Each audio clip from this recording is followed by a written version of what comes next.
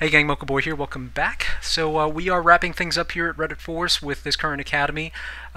Everyone who participated, or at least was eligible to participate, was successful in adopting the strategy, and at least our goal of getting people introduced to the strategy so that they could tweak the compositions, tweak the spell loadouts, figure out what works for them and in what situations. All of that was successful, and the end result is we now have a clan full of Town Hall 9s and Town Hall 10s of Town Hall 9s that know how to hit Town Hall 10s and Town Hall 10s that know how to hit Town Hall 11s.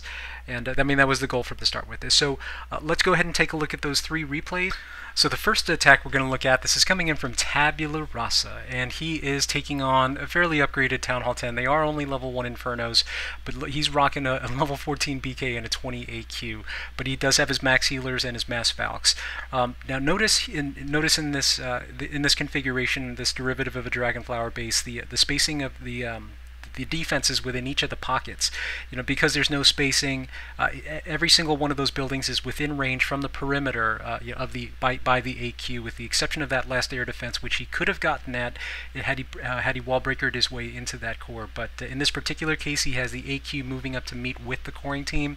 The healers come in under some air defense fire there, but nothing too crazy, because once he gets access to the core with his Valks, he can go in there, take out that first Inferno, take out the Town Hall, move on to process the clan castle, and then just go in for extra innings and extra DPS percentage. This is about as textbook as it gets with these types of attacks. If we needed someone to run in and take down a Town Hall 10 for 2 stars, these guys definitely have the skills to be able to do it. And mind you, the biggest threat to these types of attacks is keeping the AQ up long enough for her to bank enough percentage, and then keeping those healers, or getting enough use out of those healers so that they can either recharge some of the interior core troops, or just keep the AQ up long enough to make sure that she's getting the 50%. So great job there with that attack.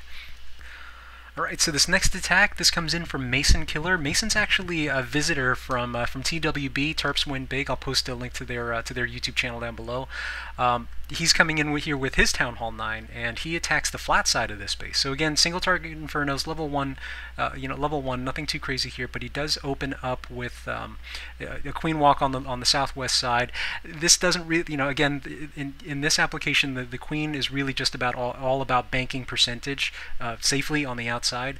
In this particular case, he used, if you look at the spacing of the buildings, was able to get the inner core as well as the second layer of walls with that Quake to get his Giants, to get his Valks, to get everything into the core. And what he did was he attacked from the opposite side of the base, opposite the clan castle, and used them to drag his Valks into the core. There was a natural chain of defenses leading into the core, so his Giants were able to flow into there no problem. I mean, this isn't the best Nemesis base that I've seen, but these resource ring bases can be a real problem if you don't know what to look for, and if you can't spot those special configurations where there's a trail of buildings that'll take your defense-led troops into the core of the base. So this is just another example of that. And again, he's running with a 13 BK and a 20 AQ.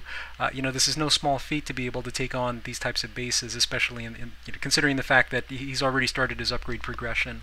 This base owner has already started his upgrade progression. So, the way that script works, especially with your AQ, they're free to go in and clear the rest of the base once all the other defenses are down. So great job there. Alright, so the last replay we're going to look at, this is coming in from Walker. Walker's one of our developing Town Hall 10s. This guy is a beast. Just give it up to you straight there. The guy is a beast. He knows how to 3-star Town Hall 10s without any trouble, and he's recently started taking on the Town Hall 11s just to see how far he could push his abilities. So in this particular replay, he took on yet another Dragonflower derivative. Not an easy base. I mean, this is about. I mean, he attacked the max base as a Town Hall 10, and these are always tricky to attack if you don't approach them the right way.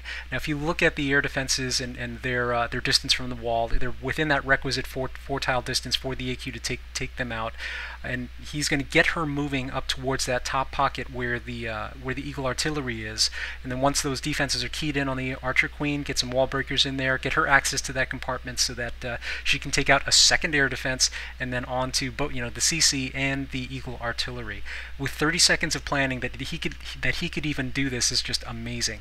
And then one other cool thing that he does here that I hope you pick up on is that he used the interior core heroes to drag the Valks through the wall. once they're grouped up like that, there's nothing to stop them from breaking their way through. And then that last jump, it gets them into the core to take out the remaining infernos and everything else. Just an absolute beast of an attack, considering you only had 30 seconds to plan. We're going for the 2-star here. That was the exercise, and he was able to just able to wreck this max base. So fantastic job there. Looking forward to seeing your stuff in Clan War. So I do want to thank you for following along and watching all the stuff that we put out on the playlist.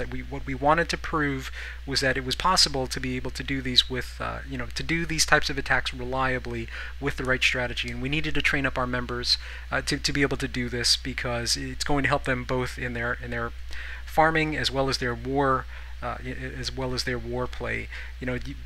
Town Hall 10s, at least as far as I was concerned, when I was running this attack, this was my bread and butter attack. I didn't even bother trying to barch bases. I just flat out 3-starred everything and took all their loot, and that's what was able to fuel my Grand Warden progression, and that's what's been carrying me through my wars. So great skill to have. If you have any questions, drop them in the comments below. If there's anything in particular that you want to see or details that you want us to cover, again, just drop those down below, and we will see you on the next episode.